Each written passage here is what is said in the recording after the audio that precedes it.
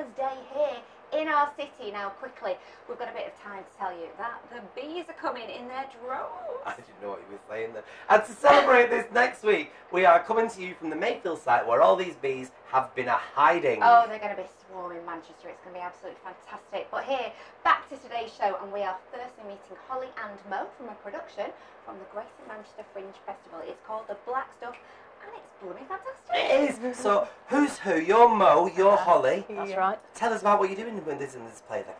So I play a character called Clarissa, Right. who's the wife of Charles, who's the inventor of rubber. And my... So, what's the rubber in this? The actual rubber, as in like, As in started the in the inventor of 1800s.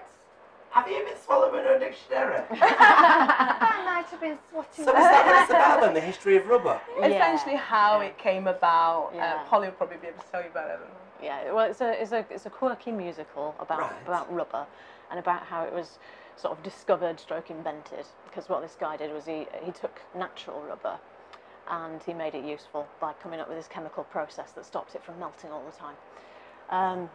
But it took him years to do it, so it's kind of charting that process. And what was his surname? Charles Goodyear. See? Yeah. There you go. That's where it comes from. That's where Goodyear I thought time his surname comes would from. be Michelin.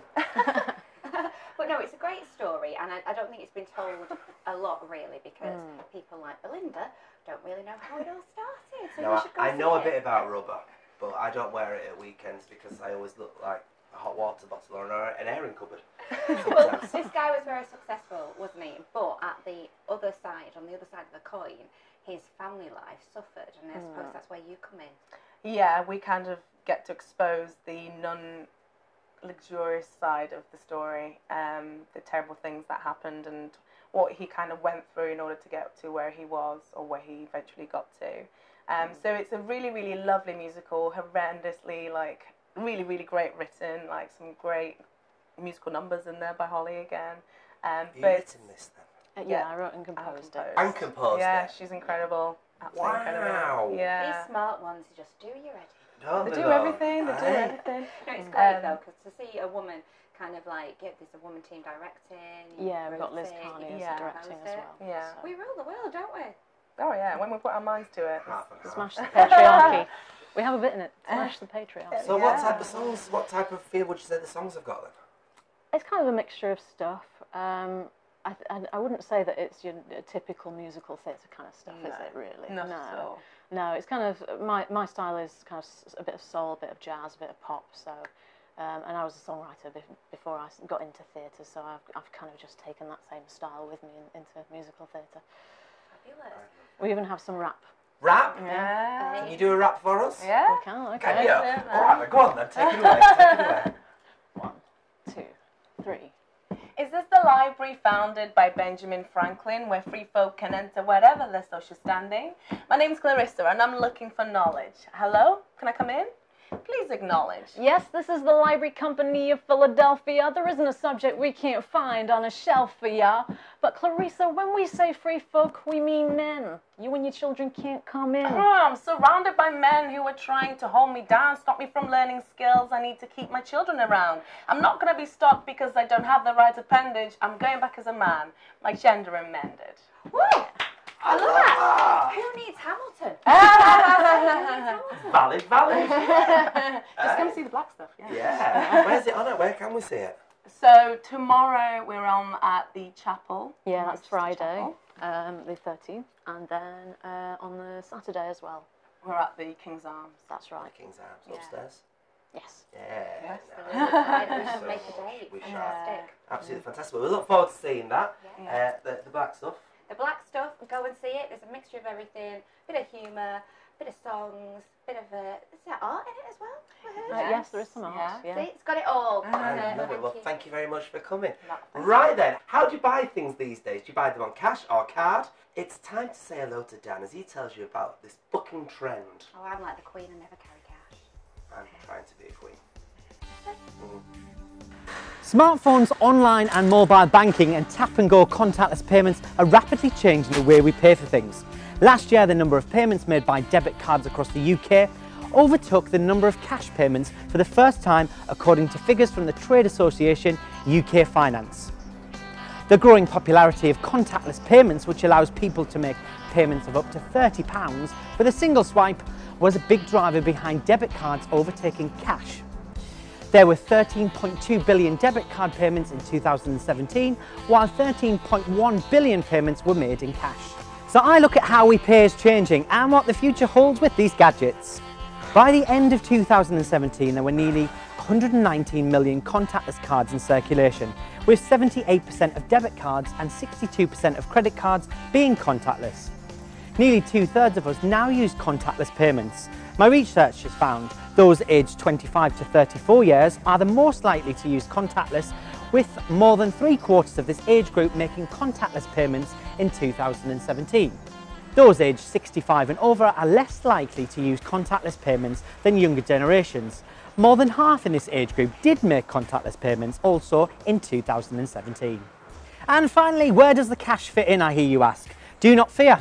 There's still a place for cash, and for many people it's an essential way of getting by day to day. As many people still rely on cards, although it's vital that these people are still able to access the cash they need. So there we are, everything you need to know about the future of contactless payments. Back to you guys in the studio.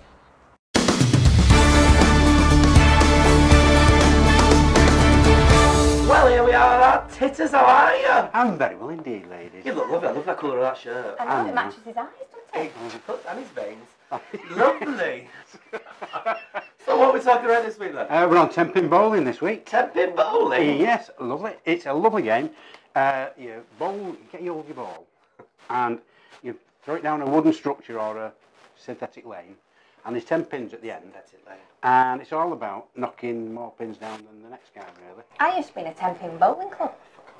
When I was 13, I used to, yeah. 10-pin bowling at Bury, and I used to get some strikes. It was great. I never liked 10-pin bowling, I didn't like shoes. Oh, yeah. Because they were flat. And with a pair of my Nikes in for a pair of them things, I don't think so. And they were always a bit sweaty and smelly, weren't they? Because other people had worn them before you. Oh, yeah. But anyway, get on. Right, sorry. You can play with different weighted balls, and generally... Do you have to put your finger inside the ball? 3. 3 fingers inside. Size does matter because the heavier the weight, yeah, comparatively speaking, it will take more pins out, so you're more liable to score more. You can't have nails though, can you, when you're doing that? I wouldn't imagine so, no. I'll have to take your word for that one. It's just not something I've tried playing with, really. You'd be stuck, you'd be going down the lane with your ball attached. Right. And then, well, basically the game has 10 frames.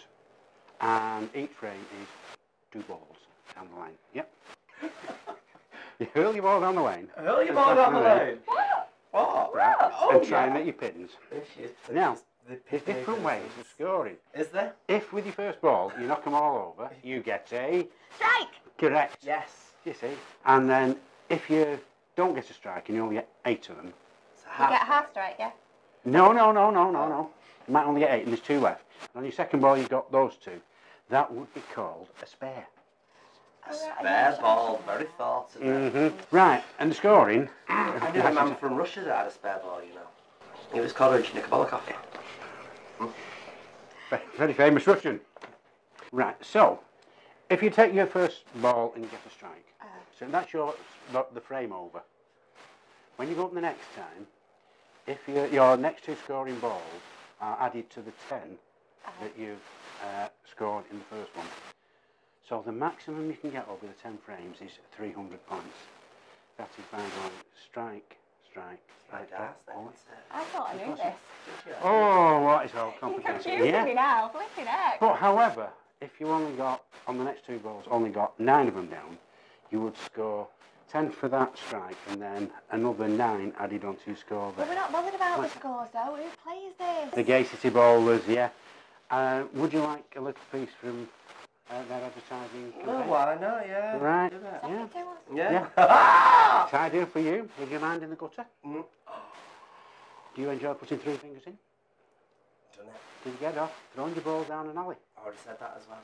Right, so it's like we might as well join. I know. If you're lucky, you can join the Gay City Bowlers and they meet, I think it's the middle of each month.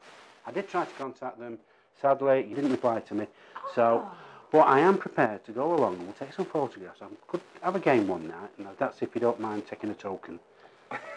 Do it.